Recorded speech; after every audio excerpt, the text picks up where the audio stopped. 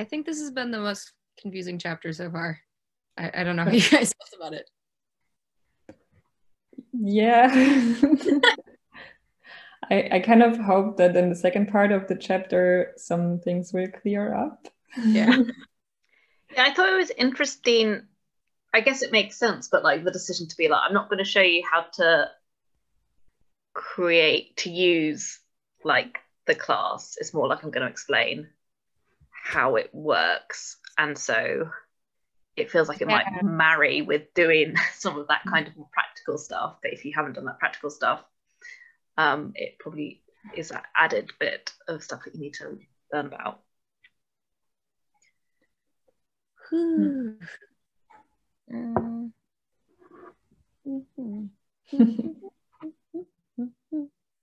Are there others? Are we surviving? Are we all surviving? Surviving, yeah.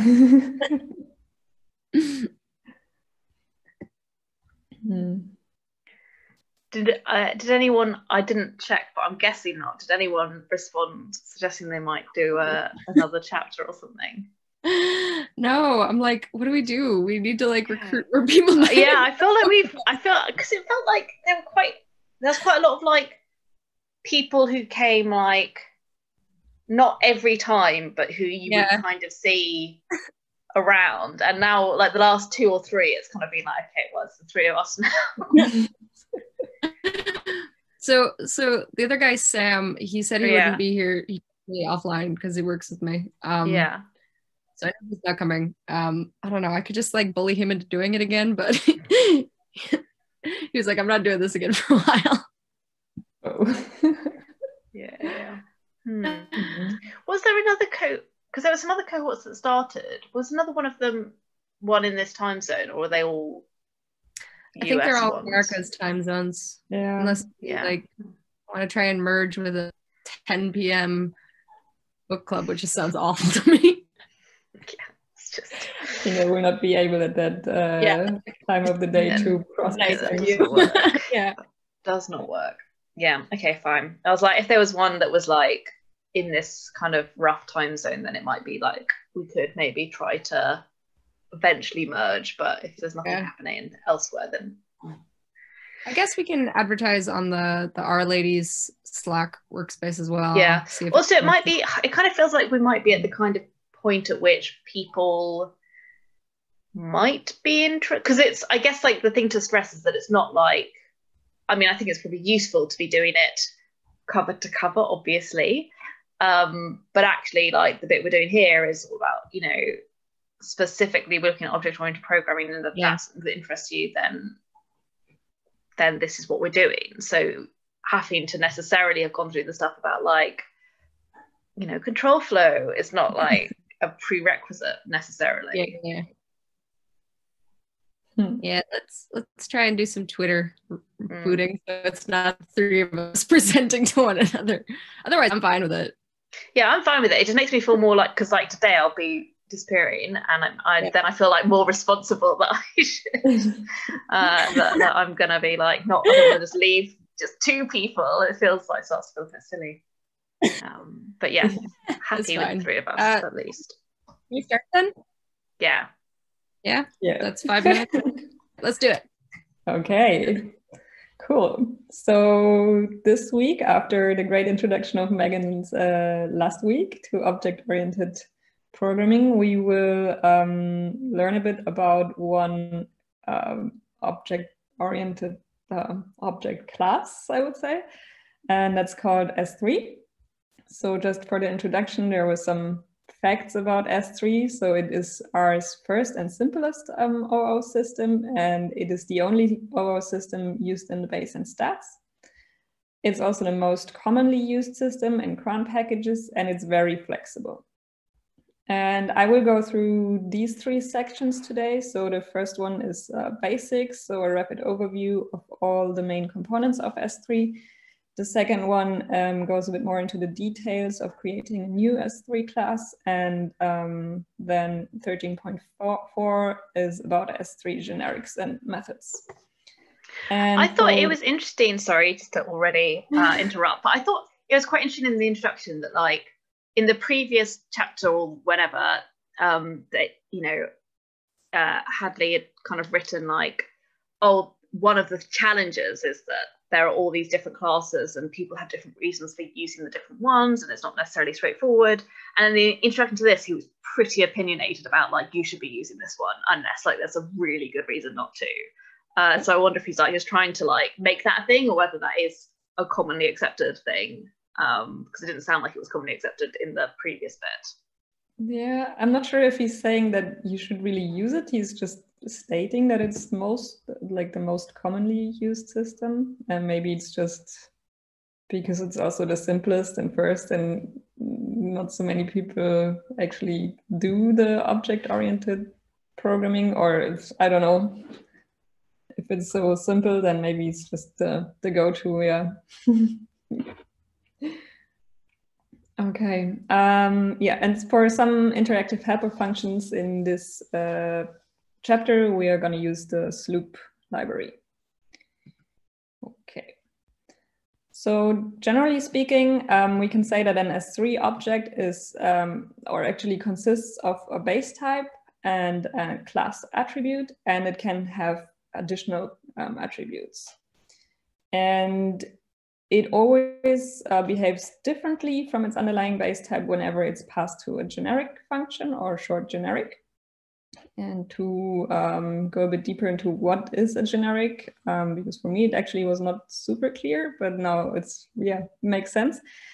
It's, yeah, depending on the class of an argument to the generic, it uses a different implementation. And you can, for example, use f-type to find out if a function is generic. So I just put here 3 functions that I sometimes use, and now I know that they are, oh no, I guess I have to put the,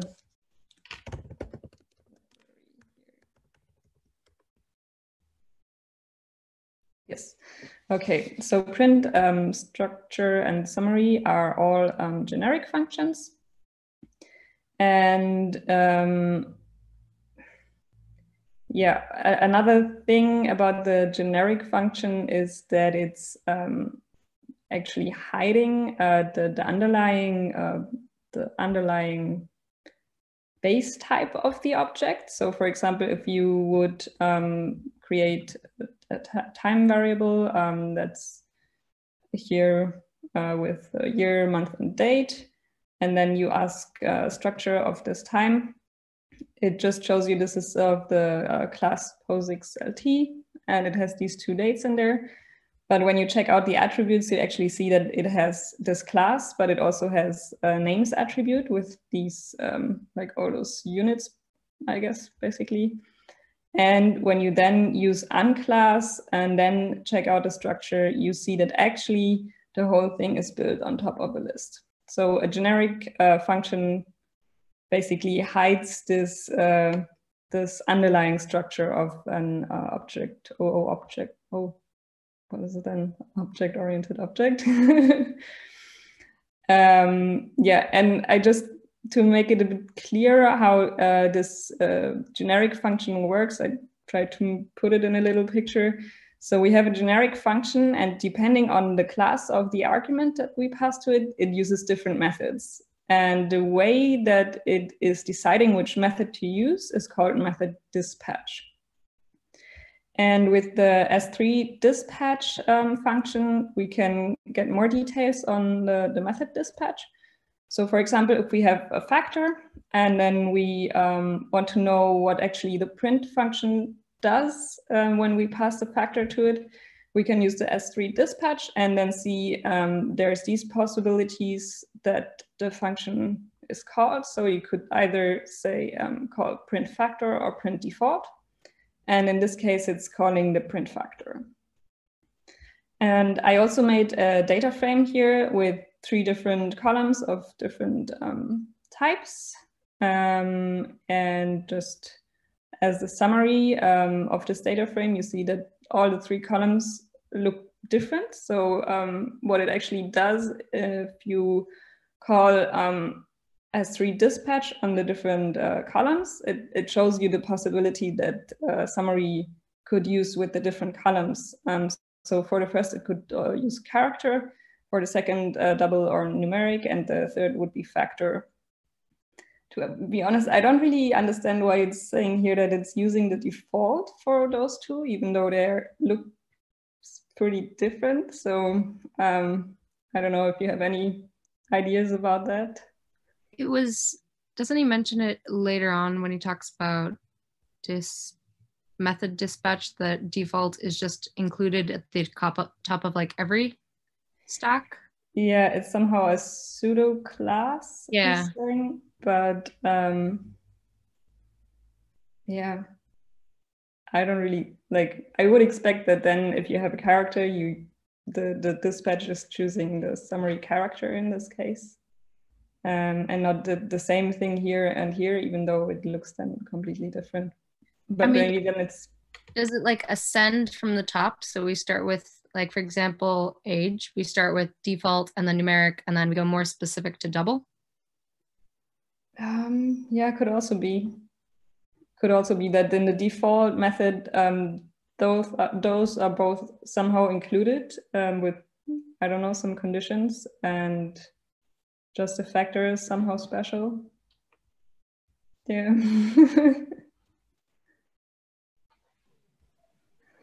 Well, I will just go on. So under the hood, the generic is calling class-specific functions with a special naming scheme.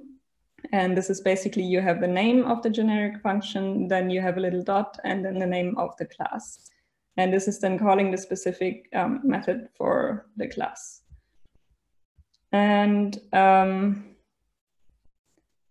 sometimes it's not really possible to get the source code of these methods, the S3 methods. And you can use the S3 get method function from this loop library. And by that, you can also print the source code of these methods. And that already leads me to the first exercise section. I didn't prepare all of the exercises, but a couple, and if we have time later on, we can go through the rest maybe. So the first exercise here was describe the difference between t-test and t-dataframe. When is each function called? So I actually had to look this up. I was super curious. So the t-test, right, is like a really classical stats test to test the difference between two means. And the T stands for hypothesis test. The T statistic is the hypothesis test statistic. Anyway, T data frame is like the transpose on the data frame object. And I think there's also like a T.default, and then t-test is the t-test. And then he said that there's some like historical reasons that means some naming some things in R which have dots should not have dots, but they do have dots. Yeah, I think he said that the t-test, for example, would be just like to combine two words. So it would be the t-statistic and test just combined. And actually it's a S3 generic function. Whereas the t.data frame is like t dot, and then it's the class that is with which the t function is called. And this is then S3 method. So I found it a bit, in the beginning, a bit confusing, the differences between to really realize method is something different to a function. But I guess this is the point that it might be important to really get the difference, that method is really something, a generic function chooses a specific method with the method dispatch. And then, yeah, this is something different than a function, or it's also a function, but special.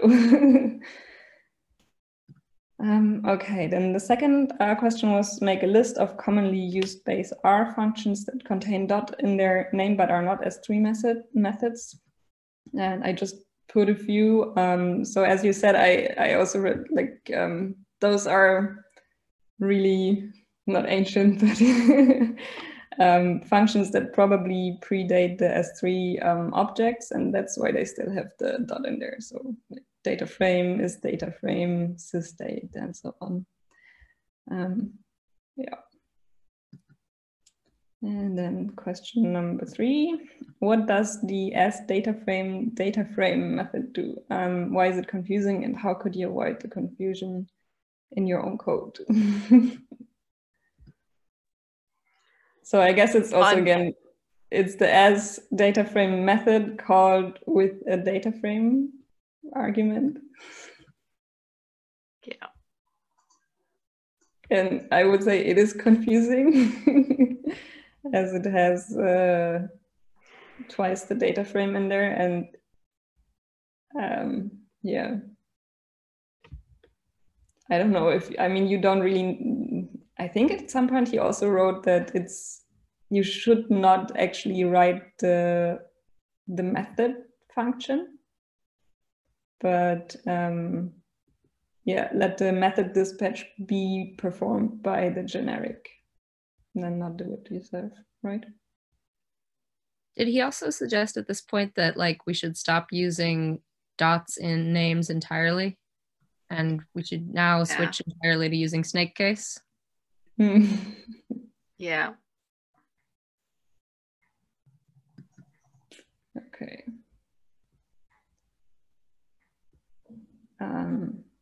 Yeah, so I just put here like what would actually asDataFrame do if you pass a data frame, and yeah, those are the two options. It could either go to asDataFrame default or asDataFrame data frame.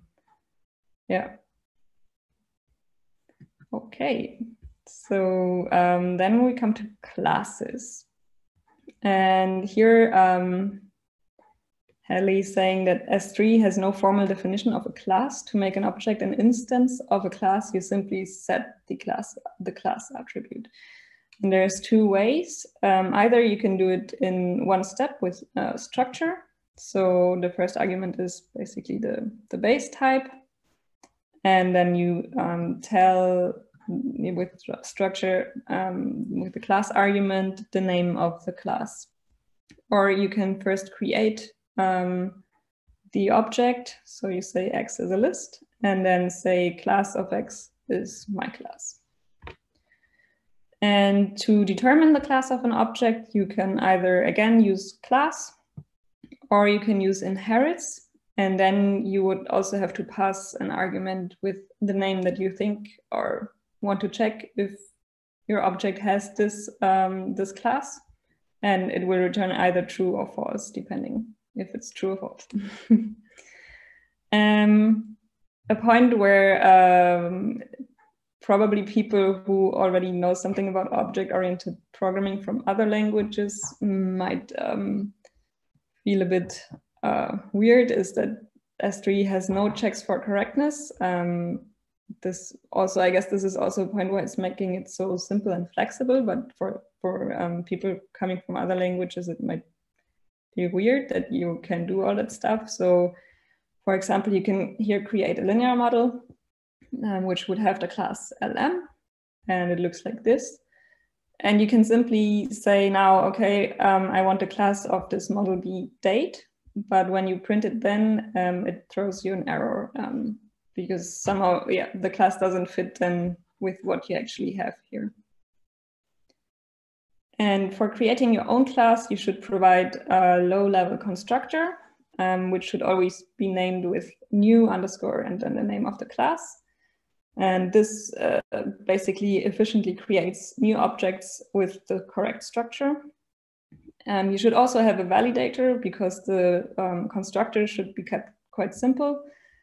And in the validator, which should be called validate underscore and then the name of the class, you can include more checks so that the object has all the correct values. And you can also provide a helper function, which is then just called the name of the class. And this will provide a convenient way for others to create objects of your class. So then we have some short parts for these three functions that you can provide. So constructors should follow these three principles. So they should be called, as I already said, new underscore and then the name of the class. They should have one argument for the base object and then one for each attribute.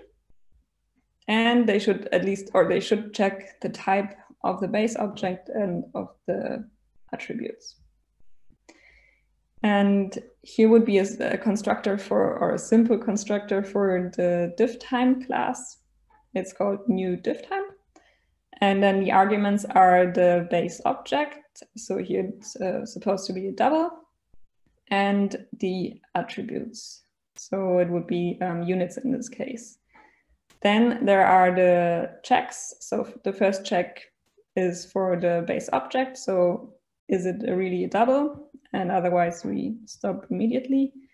And the second is if units, so this one is matching one of the names of these possibilities.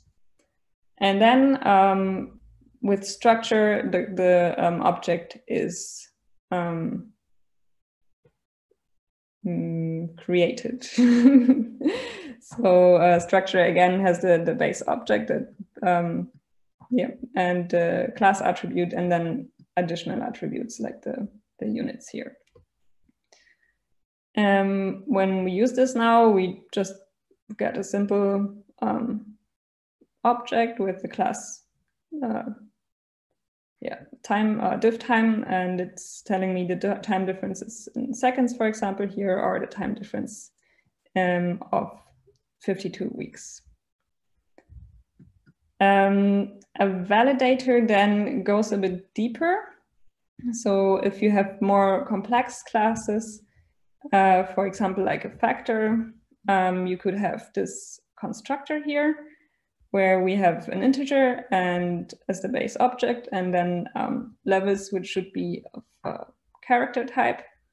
And it's just checking if indeed the object is integer and the levels are character, and constructing the object.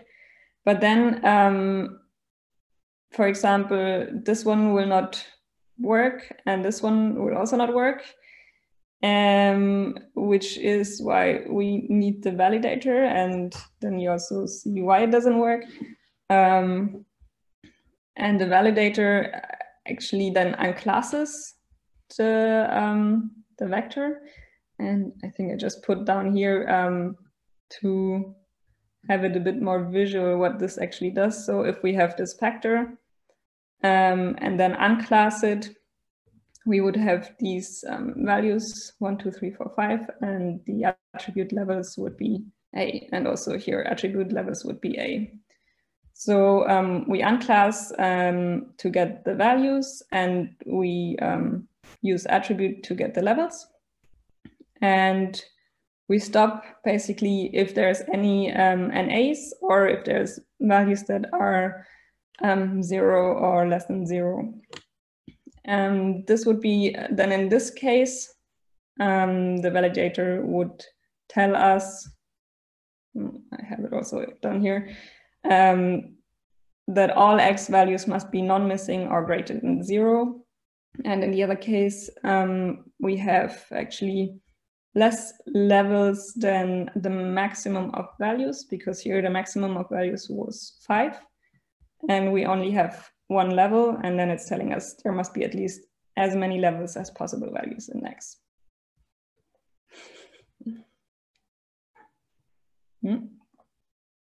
Okay, now we get to the helpers. And a helper should always have the same name as the class, and finish by calling the constructor and the validator if it exists. It should be, or it should have carefully crafted error messages tailored towards an end user, and have a nice user interface with carefully chosen default values and useful conversions. And basically what a helper could do is to just coerce the values. For example, if we use new diff time 1 to 10, and would throw an error and tell us is double is not true because this is integer. And then we could write a helper function, which basically takes this input for our constructor and just coerces it to a double. And if we then, and then also call the constructor, if we then call basically the helper function, it coerces to double, calls the constructor, and gives us the this S3, or yeah, this object with the right class and all the values. Okay, then we're already at exercises again. Here, the first exercise was write a constructor for data frame objects. What base type is a data frame built on, and what attributes does it use? What are the restrictions placed on the individual elements? What about the names? I think we also had already the base type of a data frame in the previous chapter, but I still had to look it up again. And it is a list, and I just did that here. So this is like a very, very simple constructor. You would have to pass a list, and the two attributes that data frame has are actually names and row names. So you would also have to have a character for names and row names argument. And then I'm checking if X is really a list and if names is really a character, and creating X with the class data frame names, and row names is not row names. And it works. Yeah. I don't know, do you have anything to add? No, you non-unique running. Sorry, I didn't really hear.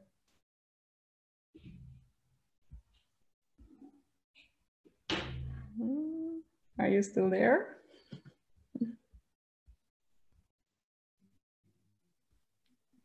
Oh, here you are. You were gone, I think. I didn't really hear what you were saying before.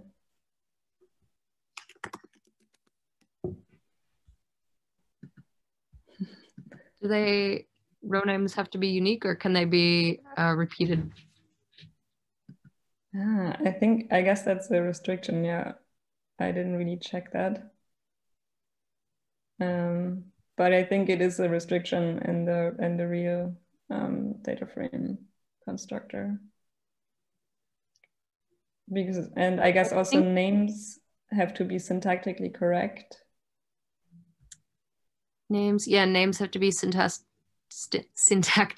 correct.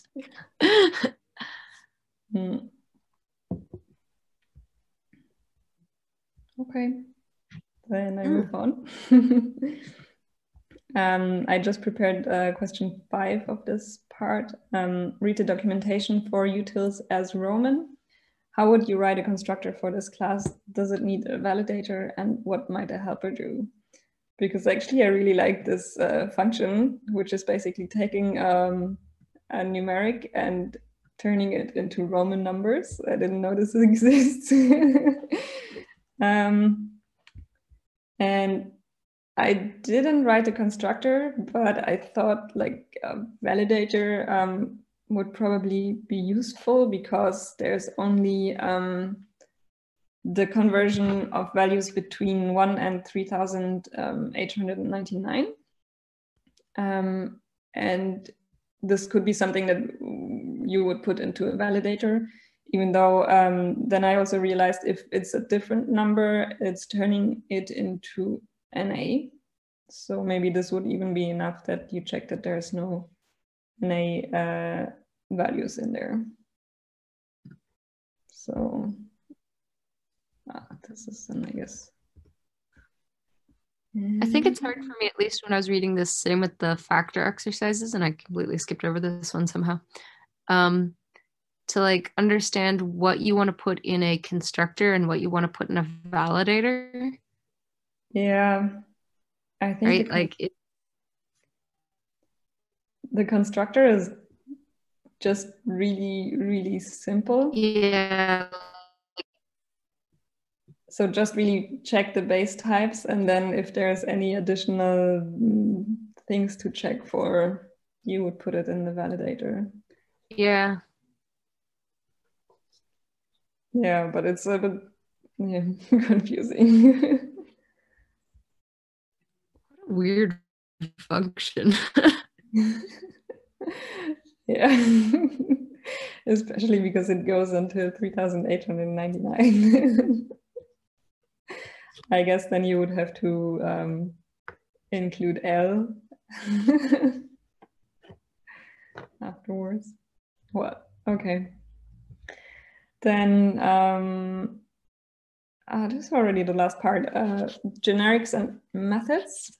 And just a short reminder. So the job of the S3 generic is to find the right implementation for a class, which is done with the method dispatch. And if we now check what actually mean has in its source code, it's just basically function of x and then use method mean. And yeah, he's saying here creating your own generic is actually quite simple. So you just say my new generic and then function x use method my new generic. I didn't quite understand that yet. I hope there's in the further parts something that's clearing this up, because for me this was really looking like, yeah, but if I have here my new generic and here is not just a circle or something. But I guess this my new generic is something different than this, and he's explaining then later on use method. So in method dispatch, he's just saying what does the use method actually do, and what it does is paste the name of the generic, a dot, and then the classes or the class of x, and the default is also always included. So he says some really simple S3 object would be a system date, and you would only have those two possibilities, so print date or print default, when you call print on a date. Whereas if you have a matrix with numbers, you would have already three, so matrix, integer, and numeric, and plus the default method to call mean of x. And then if you go into even more complicated things, you get even more possibilities. And he's not really explaining here into depth how or what that means, but he's saying that we will get to that later. So I didn't put too much effort into understanding also why we get here a summary and not just sum for the functions. It was a bit confusing. Then there's ways to find methods, possible methods for generics, and those are from the SLU package again, the S3 methods generic and S3 methods class. And this basically lets you find all possible methods for a specific generic function. So for example, mean, you can use with all of these classes, and yeah, we'll always get the according method then. And you can also ask like, what are actually the possible generic functions that I have for the class of ordered, and you will get all the possible functions here. And for creating methods, he just said there are two twinkles that you should take care of, which are first, you should only ever write a method if you own the generic or the class. R will allow you to define a method even if you don't, but it is exceedingly bad manners. Instead, work with the author of either the generic or the class to add the method in their code. And a method must have the same arguments as its generic. This is enforced in packages by our CMD check, but it's good practice even if you're not creating a package. Yeah, Then we have some more exercises. So here it was read the source code for T and T-test and confirm that T-test is an S3 generic and not an S3 method. What happens if you create an object with the class test and call T with it? Why? This is basically coming again back to the first question, I think, or the first exercise that we have.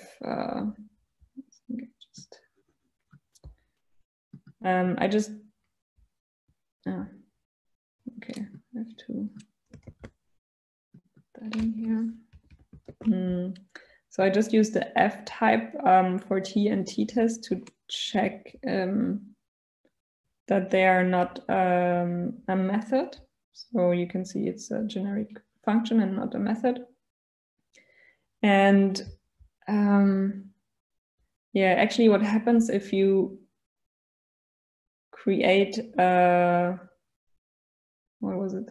An object of class test and then run T with it, it still just transposes it. And then method is the extension of like print dot data frame.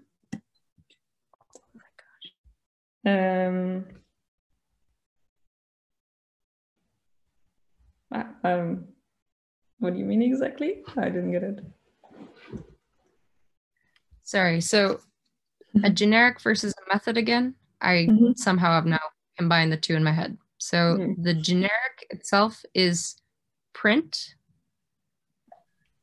and then a method is print dot data frame. Yeah. Okay. Yeah. All right, with it now. So both of these are actually generics, but if you would have an object that you call test and call it with T, the method that would be called would be T-test. But it's not calling the function T-test, but then it's calling the method T-test, and that's why we still get the transposed vector here and not T-test of the vector.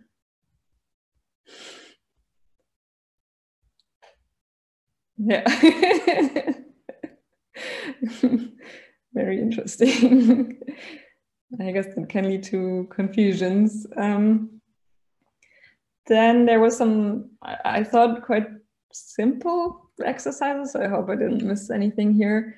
What generics does the table class have methods for? So basically you can just use this sloop as 3 methods class and run it. And then you see all the possible generics that you have for this class. I don't know if there's anything to add.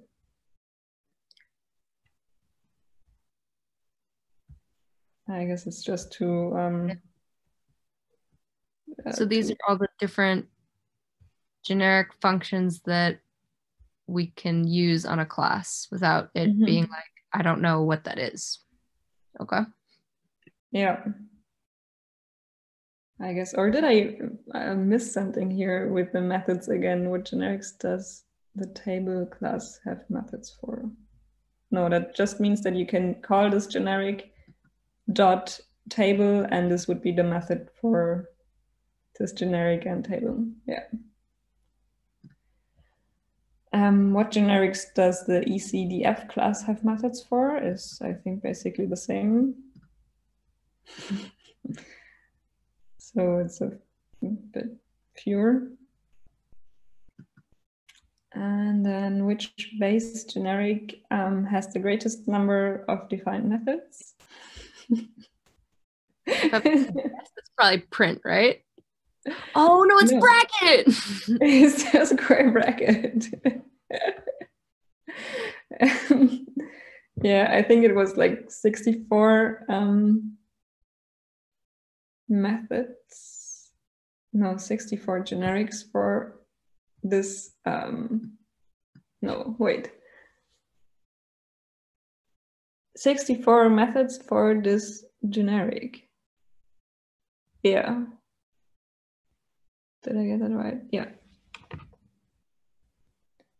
So yeah, I just filtered all the functions in the base that are generic. And then I mapped it to the S3 methods generic to get the names of the methods for this generic. Then I just counted and checked in the names which has the max for the number of methods. Yeah. I didn't really think about too much about what does it mean then in the end if this has so many methods. I mean, I guess it's one of those, like, I mean, it's a function that is that we learn about in the very first like indexing chapter. So since you can index into anything, I guess. Yeah, I guess anything. I guess it makes sense. Yeah. So basically, you can extract values from more or less any kind of S3 class. Yeah. Okay. I think this is the last. I think I didn't. I'm already here. No. I think I didn't really do those anymore. Those exercises. So this would be what I prepared. So I don't know. Do you want to go through any more exercises, or are we good actually? I mean, I'm at least good, although I'm gonna have to reread this all again because I'm still not totally maybe grokking. But also maybe next week, if you do the second part of the chapter, things will make more sense. Yeah. Hope that. That's the goal. Yeah. All right. Generics and methods. Yeah. Actually, I like the information about generics because I read generics already like a couple of times in any like error messages or stuff, but I never really thought about what does it actually mean, and now it's making a bit more sense. Yeah. Cool. Yeah. All right. Wonderful. Thank you, Anne. Thank you for being here. So see you next week. Yeah. Cool. We did it. All right. See you guys next week. Bye. Bye. Bye. Thank you. Thank you. Bye.